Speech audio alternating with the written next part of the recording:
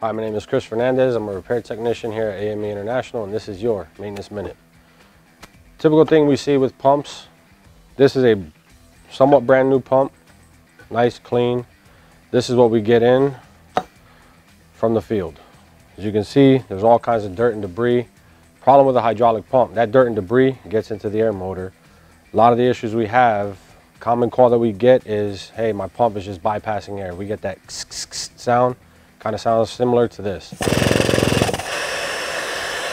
That right there is because the air motor is pretty much bone dry. Quick tip, what you want to do for you guys that are in the field, if you have standard air tool oil, if you've got air tools on your vehicle, use that. But in a pinch, grab some WD-40, give it a couple squirts. You're gonna hook your air back up, and you're just gonna run the pump a handful of times. Work it a little bit. Give it a couple more squirts.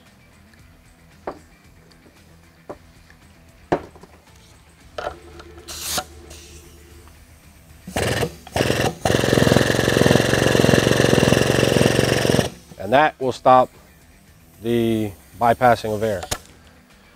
Okay, on this side we have the 15900 series pump, 15900, 15920, 15940.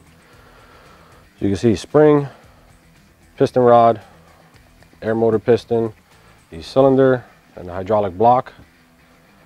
On this side you have the 15,000 style pumps, 15,000, 15025, 15020, and 15040. Same thing, cylinder, piston rod, spring, hydraulic block, and the piston. The main thing that is similar between these two, your aluminum air cylinders. If you're not lubricating your air motors, you're going to tear these up on the inside. This needs to get replaced. You're going to tear this up on the inside, and this is going to need to be replaced. The hydraulic side rarely goes bad. I'd say probably 8 times out of 10. It is because these air motors fail. It's right here. Your piston gets full of dirt and debris, chews up the cylinder walls. Once these are bad, they need to be replaced. Once you replace these, your pumps are going to function almost as new. But again, lubrication, lubrication, lubrication, 1 to 2 drops a day, and you should be fine. It's a quick, fast, and in a hurry tip. If you have air tool oil, please use that. The recommended is 1 to 2 drops for every 8 hours of use. We generally recommend, especially when pumps look like this, a lot of times they're out in the field like this, we recommend once a day, first thing in the morning. Give it a quick shot, get it lubricated, pressurize the pump a little bit just to get that fluid moving back and forth within that air cylinder. You do that, you should not run into this kind of issue. Dry air motors, what happens, you start getting dirt and debris. Also running too high of PSI. These pumps operate between 90 and 120 PSI. You start running 150, 160, you're gonna start getting all kinds of dirt and debris if you're not running any type of filter in there. What ends up happening on the inside, you'll start to scar up that cylinder. Now mind you, these are aluminum.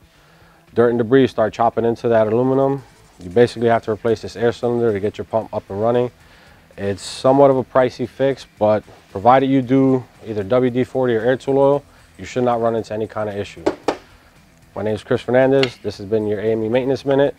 If you like this video, please click the like button down below. If you got any questions, give us a call, 352-799-1111, or shoot us an email at repairs@ameintl.net.